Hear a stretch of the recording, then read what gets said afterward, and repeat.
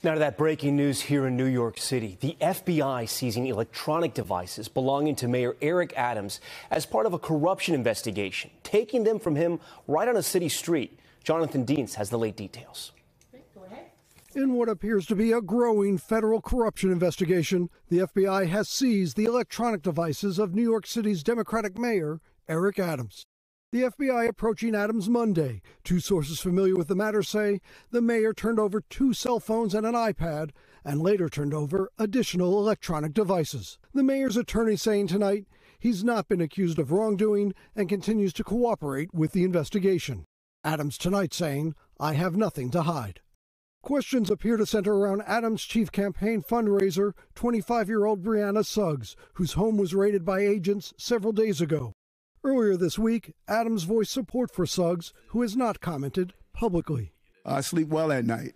I am clear that we follow the rules. We follow the rules.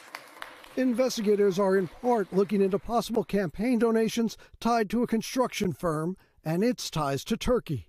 But a source familiar with the matter says late last week it was the mayor and his lawyers who turned over information about additional wrongdoing separate from the campaign finance investigation.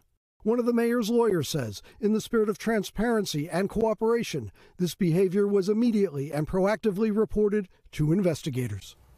All right, Jonathan joins us live in studio. So, Jonathan, what you're reporting here is a remarkable scene. Those devices taken by the FBI from the mayor on a New York City street? Yeah, Tom, we're told that the mayor was coming out of a speech near NYU. This, as we're told, the FBI first considered seizing the devices during the mayor's appearance Sunday at the New York City Marathon. Again, the mayor denies any wrongdoing, and no charges, Tom, have been filed in this investigation. All right, Jonathan Dienst on that breaking news. Jonathan, thank you for that. Thanks for watching. Stay updated about breaking news and top stories on the NBC News app or follow us on social media.